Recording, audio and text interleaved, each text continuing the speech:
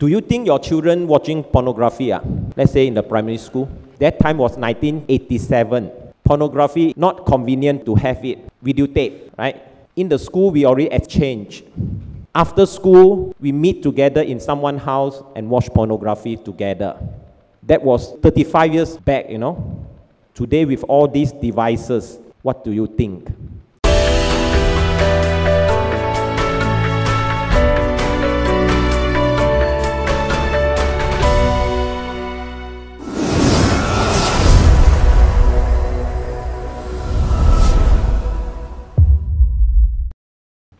Love one another as I have loved you. By loving one another, everyone will know that you are my disciples. People get to know Jesus is not by how much you pray, how you fast, all these things, and how often you come to church even. I'm not saying that coming to church is not important, but to be able to let people see Jesus, see God, encounter Jesus is through our love for one another. And this is the only commandment that Jesus gave to his disciples. In the Old Testament, we have 10 commandments, but in the New Testament, Jesus only said this: "This is my commandment, love one another." Therefore, how important it is. And he said this before he was crucified. Just right before, when he was having the Last Supper with the disciples, he said this. So my brothers and sisters, today the readings help us to see one very important message, which is faith transmissions. How to transmit our faith to others. In the first reading, we can see how the early Christians, Paul, Barnabas, the new disciples, the new pagan believers, why they come to know God and why they believe in Christianity, why they believe Jesus, and how they encountered Christ. This is because the early Christian community, they love one another. They really give them the spirit of the gospel to witness Christ in their life through their speech and their actions. Through loving one another, people will know we are Christian. Acts of the Apostles, chapter 2, verse 42 onward, you can see a new community life. They come together to share everything together, and they worship together, they work together, and God make those who are chosen to join them. And they grow. The community grow. It's a faith transmission. We need to witness our faith through how we love one another. Each one of us, we have to ask ourselves, how we witness our faith, how we witness the gospel, the good news, how we witness Jesus in our life.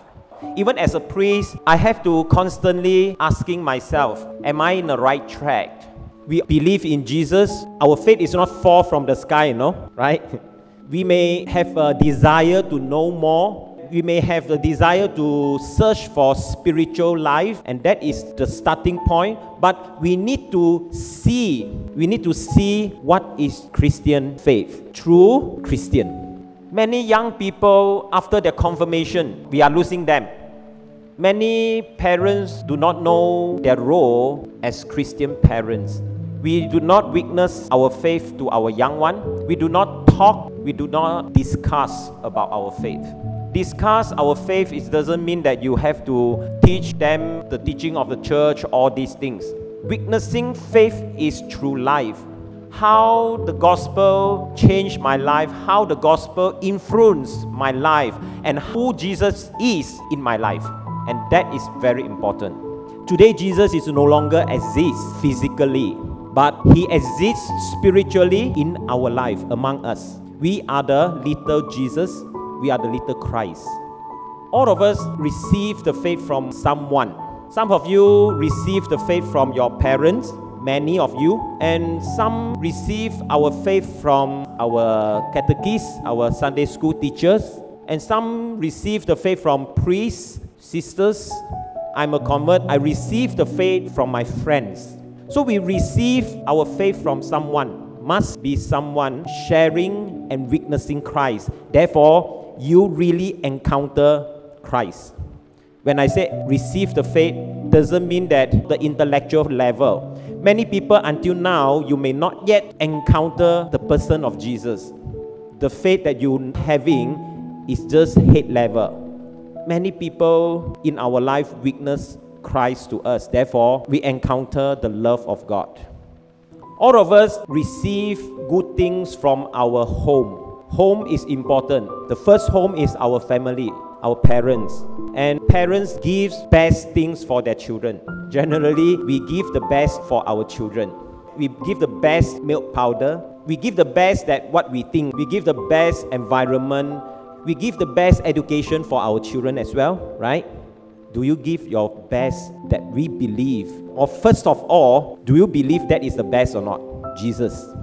It seems like many parents not able to convince that the faith is important, because it seems like put more priority on other things for our child, and then the faith don't know where to put, First priority, second priority, third priority. Maybe the faith is number 10 or number 11, Sometimes parents say they have tuition. Tuition more important than the faith. Learning music more important than the faith. So what the parents choose, your choice, your decision, you tell your children how important are these things. And that is witnessing. Whatever you say, then after that you tell your children, God is so important, all bluff. They will say all bluff. Because our choices didn't show God is important. The way we choose things, the way we decide, the value that we give, it seems like God is not important. And these will contribute to how we transmit our faith to our children. From young, from 1 year old, they will receive all these messages. Home is very important. Home is where we nurture our physical, our emotion, our intellect, our spiritual as well. We humans have 3 parts: spirit, soul, and body.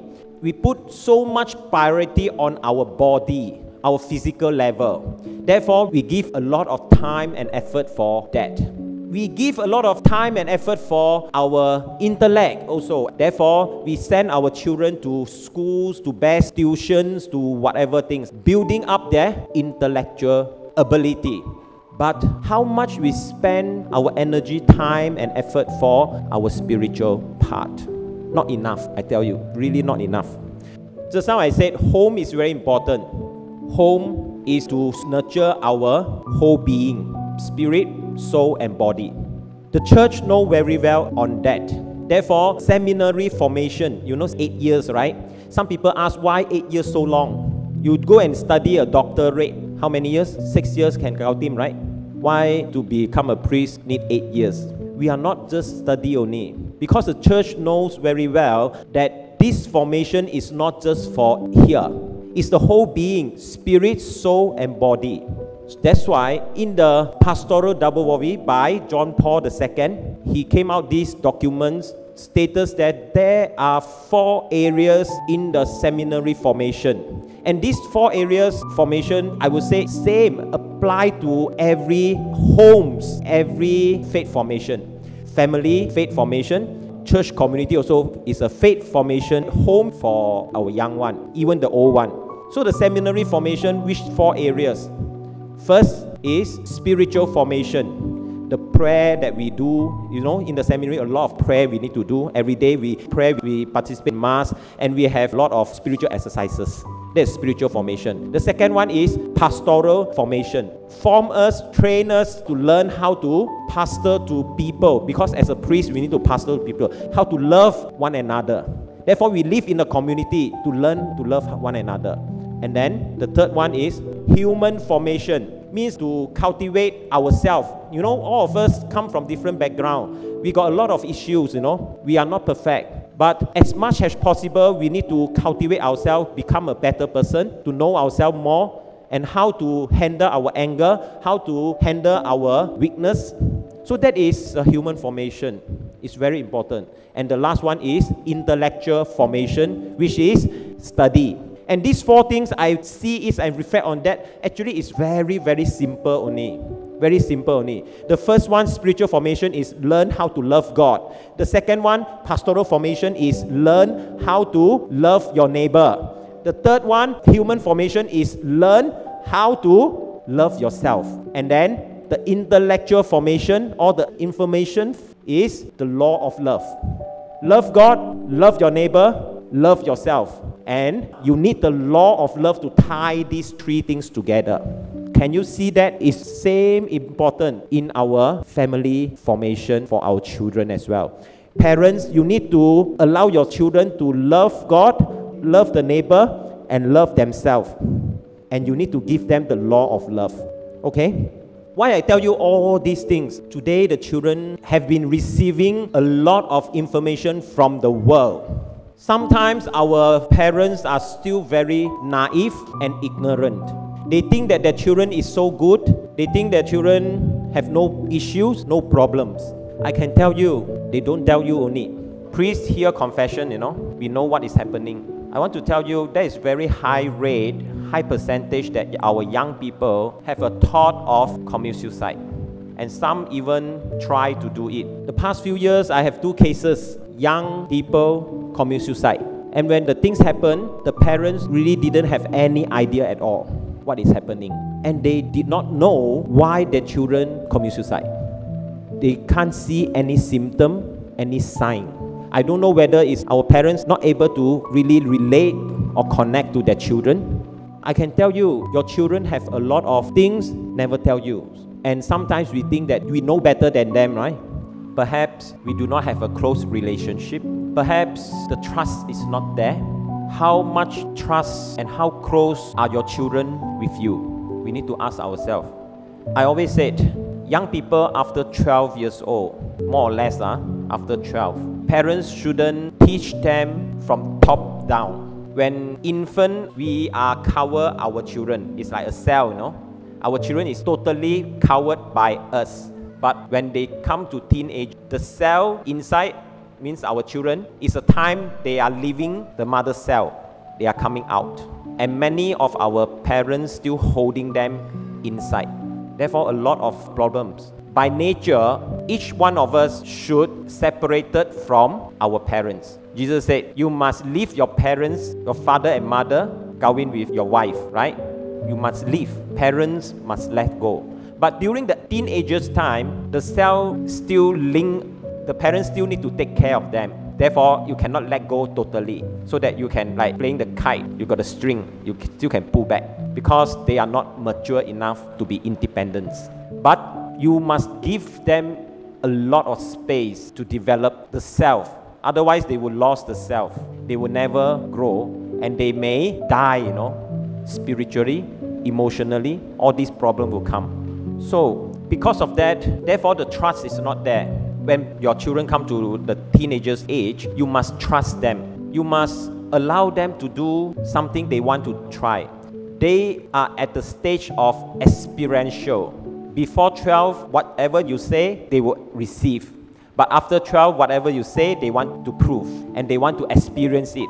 So would your children have a chance to experiment, to experience, and to exercise? Another thing is, share your ups and downs to your children as well. Not the young one, I'm talking about the teenagers. Allow them to share your pain. Allow them to share your sorrow. No need to be strong before your children. Learn how to be vulnerable in front of your children. Allow them to participate in your family matter.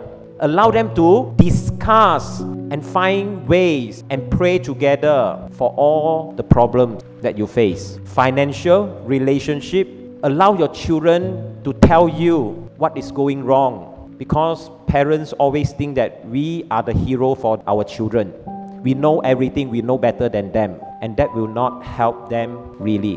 When you can be vulnerable before them, you will gain their trust, you will gain their respect, you will gain them so that they will open to you. So this is what Jesus means, love one another. Love one another is not just give, also need to receive. In the family, love one another doesn't mean that the parents only give, but the parents also need to learn how to receive from the children and how to be open to the children. True love, no defensive, no need to wear masks before your children also. And this is what we call community. And by doing that, people will recognize that we are the disciple of Christ. By doing that, people will know you are a Christian family. Today, we allow our children to use all the devices. I'm not saying that you must stop them. I don't know how also. But I see young children from 3 years old onward. My brother's son, just 1 year plus only, my brother already give him rolling the device. When you decided to give your children these things, this is a door to the world. And you have to prepare what is happening. And you need to prepare yourself for this. Don't be so naive. Your children may know a lot of things and they may already process a lot of things and they got a lot of questions but nowhere and nobody to ask. And they are not ready to face the world. Not only sexuality, politics, moral, a lot of other things. And we sometimes are not ready to accompany or journey with our children in all these areas. Not able to manage relationship, emotion, all this. It is not that easy, I know, yes, it's not easy. Do you think your children watching pornography, let's say in the primary school? Sometimes our catechists tell me that some of our parents, they say the parents still not able to accept that in catechism class talk about sexuality or this topic. They against. I don't know why. Do you believe that your children during primary school already go into all these things?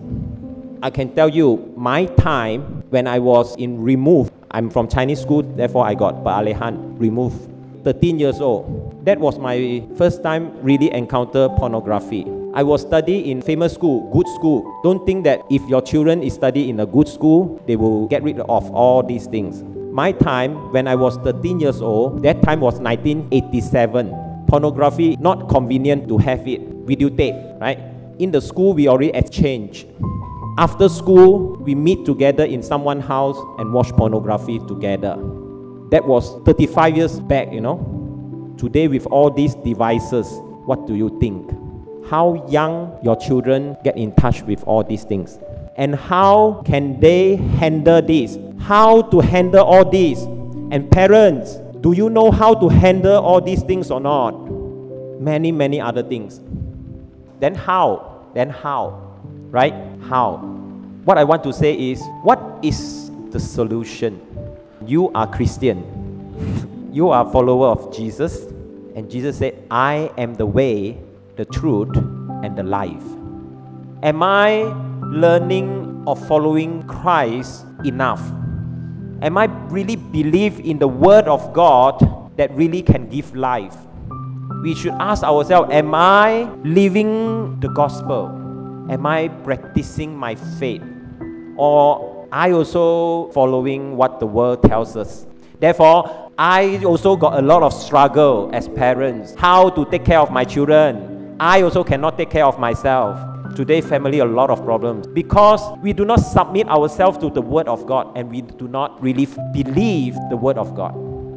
Jesus said, I tell you solemnly, solemnly, I am the way, the truth, and the life.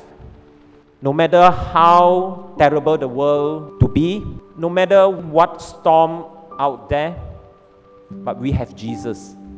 If you have Jesus on your boat, no storm can shake you down. Nothing. Because Jesus is our Lord and Savior. So my brothers and sisters, awake. We must really, really awake. If we do not look for Jesus as solution, you will let the world eat you out. You will let the devil eat you out. We need to put God in our first priority. We need to put the Word of God as our first priority, no other things. Not tuition, not study, not school homework, not everything. Today I can become a priest because community and because of the Word of God. Only God can save us. Don't think that all this study, all these things, you prepare them for the world, for working, for money, for physical, but you will lose their soul and spirit. Peter said, Lord, you have the eternal word, to whom I shall go. And Jesus said, love one another as I have loved you. Amen.